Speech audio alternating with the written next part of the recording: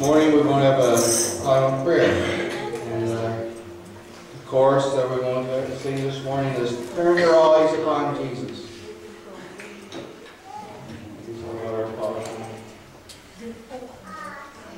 Turn your eyes upon Jesus, look full into his wonderful face, and the things of earth will grow strangely dim in the light of his glory and grace. And that's what we have to do in our world today, is to turn our eyes upon the Lord Jesus Christ. To not look at man or any person, but to turn our eyes heavenward to the Lord Jesus Christ. And there you will find help and strength and grace. And his mercy, the Bible says, endures forever. And so the Word of God says. So every day we need to turn our eyes upon Jesus and to look fully into his wonderful face.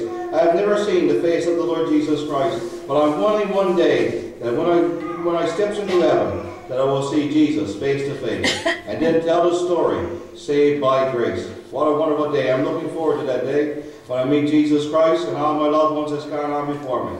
My mom, my brother-in-law, and everyone else that's died and gone to heaven. One day I'm going to meet Jesus Christ and sit down at the marriage supper of the Lamb of God and to enjoy the sweet fellowship of enjoying fellowship and worship with the Lord Jesus Christ. Let us sing that chorus a couple of times together, please, and then we will have a time of prayer.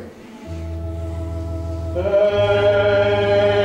your eyes upon Jesus, look full in his wonderful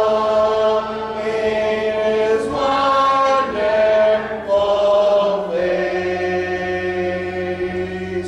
and the things of earth will grow strangely dim in the light of his glory and grace. Turn your eyes upon Jesus, look full in his wonderful face, and the things that earth will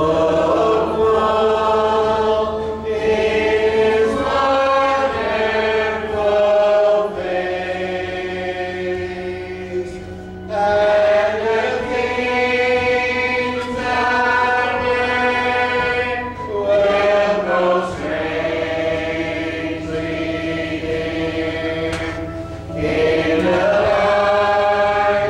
of his glory and grace. Names to put on your screen this morning. And I'm going to read down through all those names this morning because God knows every one of them. God knows every need that's in this place this morning. God knows every need that's outside of this place this morning. I don't have to read down to 3 screen full of names because God, the Holy Spirit, knows every one of those names this morning. He knows every need. He knows every need in our communities. He knows what the greatest need of all, friends, is somebody coming to know the Lord Jesus Christ. That's the greatest need of all this morning. In this place, outside of this place, in our world, there's people coming to know Jesus. Shall we bow in prayer, please? Father, as we bow in your presence this morning, Lord, you knows every name that's on this screen. You knows every need, Lord. I don't have to mention I don't have to count names this morning because you knows every name. You knows exactly what their need is, Lord Jesus. And this morning, Lord, as we come into the presence of a holy and awesome God, you are holy this morning, Lord. Isaiah said that you are holy, holy, holy, Lord God Almighty, who was and is to come. And Father, this morning as we look to you, Lord, the Lamb of God who takes away the sins of the world, we look to you this morning, the author and finisher of our faith. And Jesus, we remember this morning as we celebrate this Christmas season, how you came, Lord, and you was born in the manger. And then, Lord, you never stopped being born in a manger. Then, Lord, your destiny was to go to Calvary's cross so that we could have eternal life.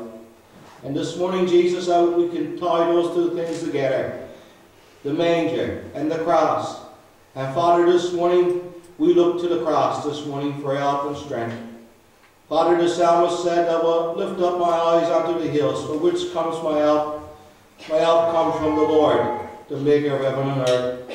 And Jesus, in your word, the psalmist also said, God is our refuge and strength, and ever-present help in times of trouble. And Lord, throughout that psalm you said, be still and know that I am God.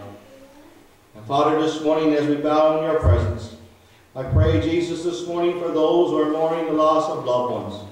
I pray, Heavenly Father, that you will draw near to them this morning through the inspiration and power of your Holy Spirit. I pray, Jesus, that you give them comfort and strength this very day. And Father, this morning, Lord, while we go about our daily business, Lord, in our world, there's so many this morning, Jesus, who are in need. And this morning, Lord, we look to other parts of the world. We look to the country of the Philippines, Lord, where so many hungry children are going without food and no clothes to wear. While we live in a part of the world, Lord, where we have so much, and still we're complaining. Father, help us, remind us by your Holy Spirit how blessed we are to live in such a part of the world in Newfoundland and Labrador. And Father, this morning we pray, Lord, this morning, Jesus, for every man, every woman, every young person, and if you do not know you as their Lord and as their Savior, and I pray, Heavenly Father, that the sweet, gentle voice of your Holy Spirit will speak to each one this morning, Lord.